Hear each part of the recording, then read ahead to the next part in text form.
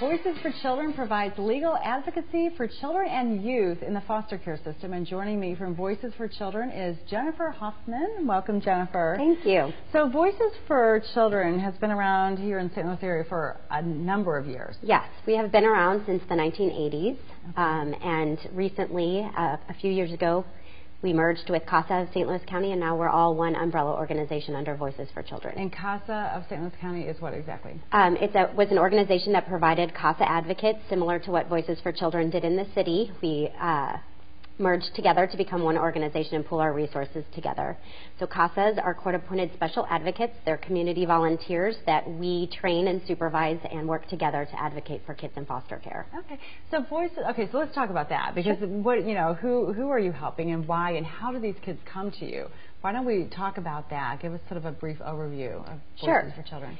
So in the state of Missouri, if a child is abused or neglected and removed from the care of their parents, the state takes custody and the court becomes involved. And at that point, the law requires that a child be appointed a guardian ad litem, and which the law also allows for the appointment of a court-appointed special advocate. And so Voices for Children, provides both of those, the legal advocacy in some cases and the CASA volunteers in conjunction with that. Okay, so the court-appointed advocate is the volunteer. Yes. Okay, and then you're an attorney, actually, and yes. So you're the other half of that team that works with these children. Yes, exactly. Okay, so give us an example of a child who has been taken out of their home, which is traumatic for any child. It was traumatic before they were taken out, and then they're moved into a foster care home, probably. Absolutely. And then they come to you. So what is that like? How do you approach that situation? Sure. So our CASA volunteers, we have a pool of CASA volunteers who we would, upon receiving a case of a child or children, if there's more than one child in the family, we would receive that case, try to match an appropriate volunteer to that, and then we would get started on our advocacy. So we have teams of advocates that could include an attorney, a legal component, a social worker. We have social work professionals on staff, and then we have our CASA volunteers. So a combination of that team would become appointed to that case and would get started immediately on identifying what those kids need, visiting them in their placements, going to their schools, attending meetings, requesting medical records, sort of identifying anything and everything that that child needs, and then we would work together to ensure that the state is providing that. So how many children are we talking about in the course of a year? So over the course of a year, we represent about 850 kids with about 350 volunteers.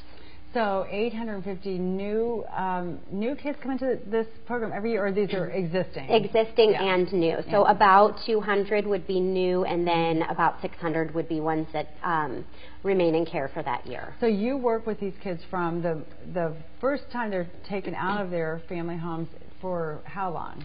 We work with them until they achieve permanency, and that can be achieved through a couple of different ways. It could be placed with a relative who wants to adopt them or get legal guardianship of them.